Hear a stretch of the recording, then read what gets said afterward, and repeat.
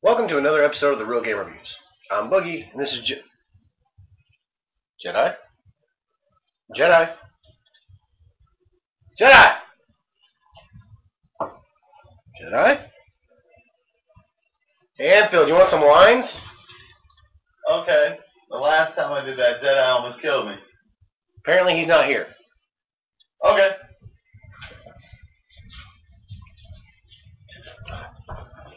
Now look at the camera. Say, this is Real Game Reviews. This is Real Game Reviews.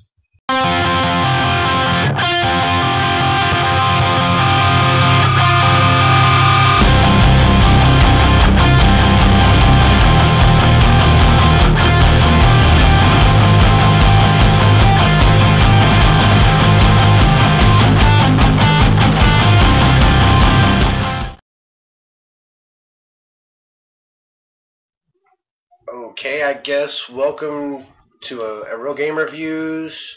I'm Boogie, and this is Anfield.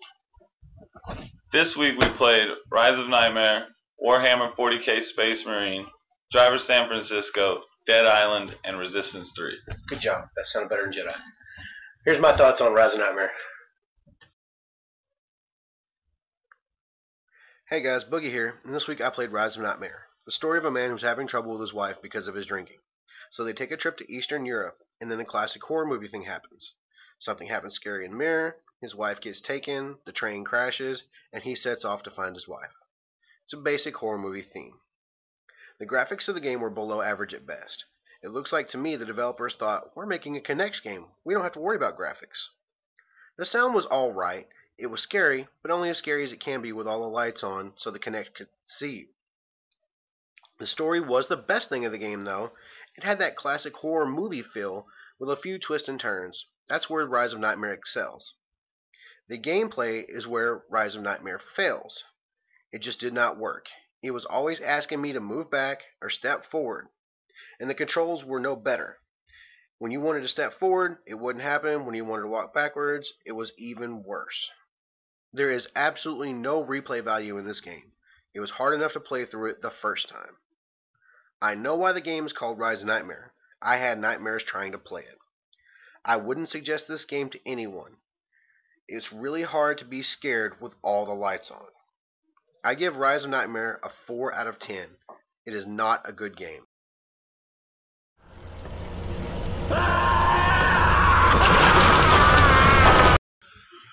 So what'd you do this weekend, Ninja? Do what?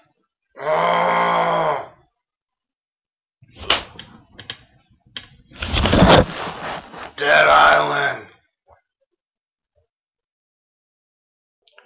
Hey guys, Clam here, and I'm actually going to be stealing lines from Jedi because I'm going to do his review for him. The review's on Dead Island, so here we go. Okay guys, I was looking forward to this game for a while, but this game, unlike other games we all look forward to, stops short in more ways than one. The concept for the gameplay and the story was awesome, and that's where the developers stopped and took a vacation. The characters in the game are very stereotypical and don't offer much to the story, which is generic. What everyone thought was going to be a true game of zombie and mouse turned out to be one of the most buggy games I played in a while. The gameplay graphics were mediocre at best, but I gotta say the cutscenes look good. They're supposed to create an island where it was hectic with zombies coming and chasing after you, but I found myself wandering around trying to find them. I think I scared the zombies away. I found several glitches roaming the island ranging from little to massive. Little rock glitches in the landscape where you walk through the mountain, and at one scene I actually got stuck on a ladder. That's right, a damn ladder. And I had to restart my Xbox. I reloaded the last save point and I tried the same ladder again. And guess what happened? That's right, I got stuck again. I really don't have much good to say about Dead Island except that the developers were supposed to release patches for some of the larger glitches. But until then, stay away from the island of Banoi. Playable, yes. Enjoyable, no. I give this glitch a 6.5 out of 10. Clam? Clam!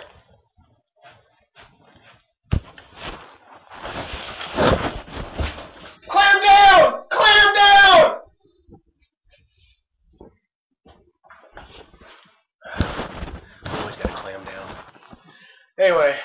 that's really disappointing that Dead Island was so bad. Wish it had been better. What do you think, Ninja? Ah. What? Take this. What? Ah. And up next is a driving game, which is called Driver, which I rather enjoyed. Hey guys, Ninja here, and this week I played Driver San Francisco. And if you like car games, you'll love this one. It's amazing. You play as John Tanner, who is an undercover cop, and you're trying to take Jericho down, who has escaped from prison. But you end up in a bad car wreck. Now you can shift into different people, which means you can drive any car you want. Spoiler alert, play all the way through the game. The graphics on this game are really good. When you wreck, it looks like you've been in a wreck. And when you're in the old Dodge Challenger, you can even see the motor torque when you hit the gas. The gameplay is phenomenal. They even made this game with four-wheel drives, and you can tell they are. The driving in this game feels realistic, and if you ever played any of the old Driver games, remember how the cars' names were made up? Well, not in this one. All the names match the cars. There are many side missions in this one, so you have many hours of gameplay. The sounds in the game impress me, all the way from the spinning out in the dirt to the wrecks that happened. The storyline of the game was great, which is something you don't find that often with car games. You can really tell they put some time into this game. I have to say, job well done. I would give this game a 9.5 out of 10.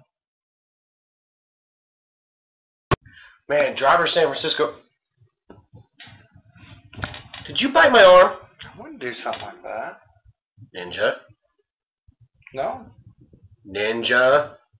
Okay, yes, I bit your arm. Say you're sorry for turning me into a zombie. Sorry for turning you into a zombie. Here's Anfield's thoughts on 40K Space Marine. Really? Yes, I was hungry. Hi guys, Anfield here. For having never played any game in the Warhammer series, I was not disappointed. With some cool long-range weapons and some awesome hand-to-hand combat weapons, the gameplay is actually quite enjoyable. You play as Captain Titus, the leader of the Ultramarines.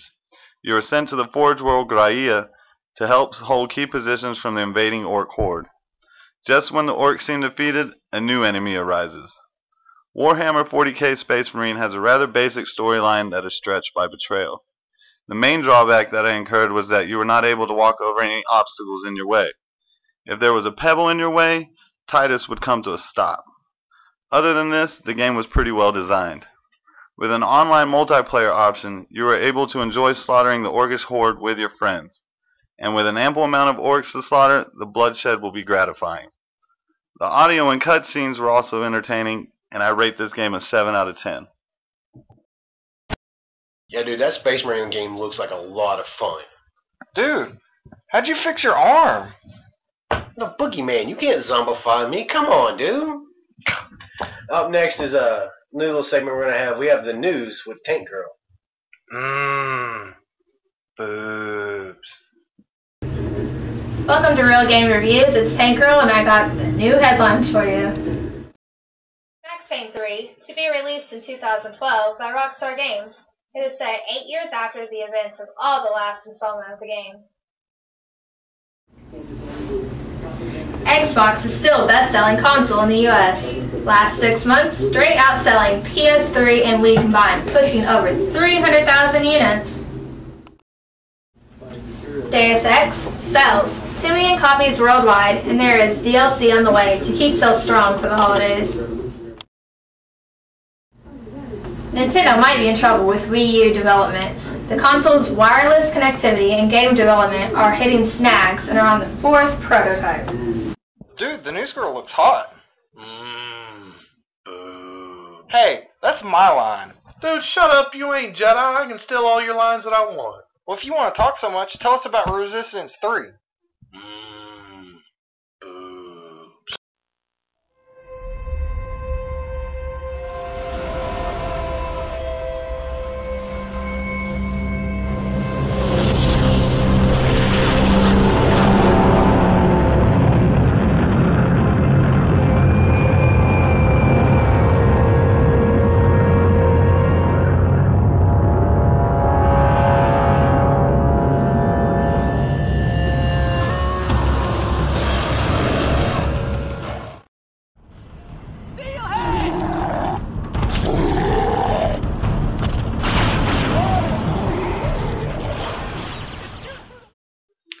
Hey guys, Clam here with Resistance 3.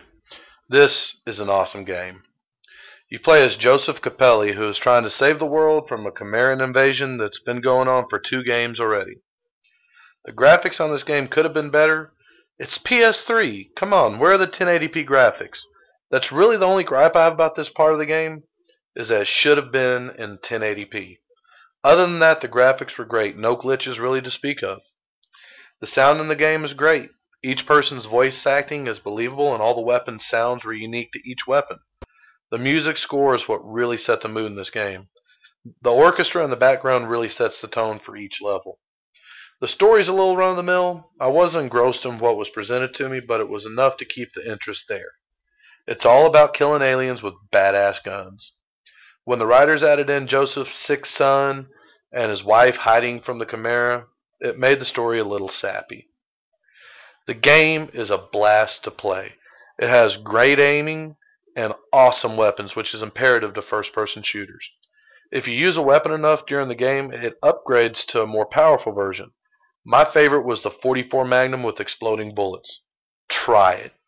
This game is hard enough to where you will die 3 or 4 times a level, but never to the point you can't pass a level. I enjoyed this game a lot. A whole lot. The replayability of this game is very good. The developers threw in some co-op and online multiplayer. Death matches, capture the flag, and other game modes are fun, but don't expect this game to steal you away from Call of Duty for very long. I really enjoyed this game, and I think it's one reason you should dust off the old PS3. Its killer graphics and sound, decent story, average multiplayer, and kick-ass guns are enough for me to tell you to buy Resistance 3. It's a blast. I give Resistance 3 a 9.5 out of 10. Thanks for joining us this week, guys. We had fun. We hope you did too.